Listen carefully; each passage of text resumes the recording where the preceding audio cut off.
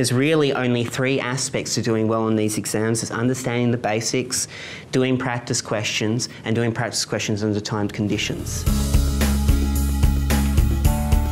So every time you do a test, I really want you to think, okay, well, how could I improve upon this, right? You want to do the test. You then, when you get to the answers, you want to actually complete them. So if you look at an answer on a question and you're like, I know how to do that now, you probably don't. You need to do it. So there's always that point of you skip something as soon as you understand it. You cycle through the exam several times, right? Like the last question, there'll be a couple of things where it literally is too hard.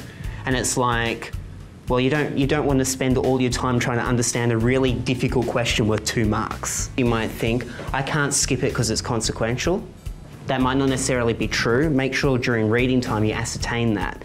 The entire question looks like it's based on one singular thing, but it's not. So that's what they tend to do with a lot of probability questions, is they'll have like a continuous at the start, then they'll have a discrete, then they'll have like a normal. The problem with these exams is they're separating the geniuses from the rest of us, right? That's why the average mark, that test that I gave you, is 30%, right?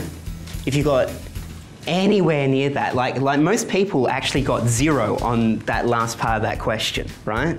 So you should feel good about what you got. Do you guys remember my little formula for application questions? The first step is to read it. You wouldn't have thought I'd have to say that, but you kind of, there's glancing over it and then actually studying it to get the data from it. The next thing is finding the topic that it's on. So you've got to kind of, okay, if it's gradient, okay, that's going to be calculus, okay? If it's chance, it's going to be figuring it out.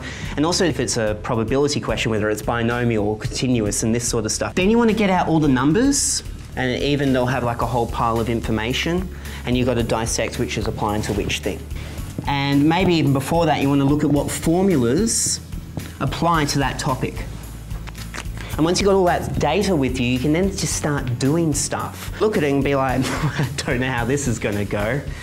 Let's get going. All right, what do we have? That doesn't work. And then eventually it kind of turns out.